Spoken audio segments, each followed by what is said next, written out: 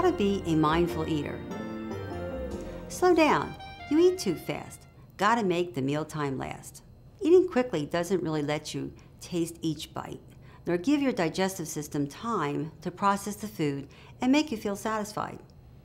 So you go back for seconds, or learn that you need larger portions to start with. Here are some ideas to slow down your speed of eating. Eat at a table for meals and snacks. Make eating an enjoyable special event. Put down a table mat. Eat off a plate. Dine with others. Make the plate attractive. Good-looking food is enjoyable. Sit down when you eat. Do you walk around the kitchen nibbling while you fix a meal? Do you eat lying down? Yes, people do this. When you're eating, only eat. Watching TV, driving, working only distract you from the chance to really enjoy the food and feel satisfied. Choose foods that you eat with utensils. Handheld foods like sandwiches and pizza go down fast. Put the fork down or the food between each bite. Use slow down foods. Take a sip of water between bites. Add a side salad to dinner. Add sliced fruit or carrots when eating a sandwich. Put the sandwich down to grab a carrot. Some fruit before the meal will moderate your hunger. A recent study had the subjects eat an apple before each meal. They not only reduced their cholesterol, but lost weight too. Cut the food into smaller pieces. Seems like more. Watch the clock.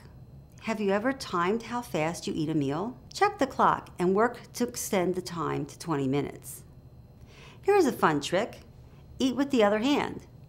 The act of eating feels different, and you just aren't quite as adept at eating fast. Slow your eating speed to match the others at the table, if you can find someone else slower. Be aware of how you look while you eat. If you are served a heaping amount of food, like in a restaurant, divide each item on the plate in half and slowly enjoy the first half. You might find this was enough, and the rest can be saved for a later meal. Try to leave some food on your plate, or ask the server to give you half the portion and wrap the rest to go. Be in touch with your hunger. Do you eat by the clock or automatically finish all the food on your plate? Does the food in the TV commercials trigger a trip to the kitchen? Does a big bowl of ice cream soothe you after a stressful day? Are you an unconscious eater?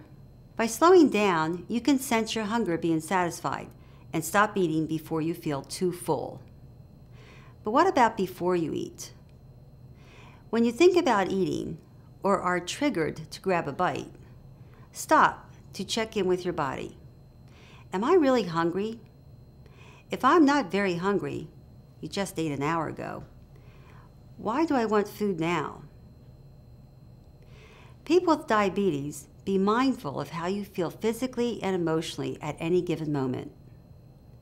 This awareness can guide you to be responsive to the situation.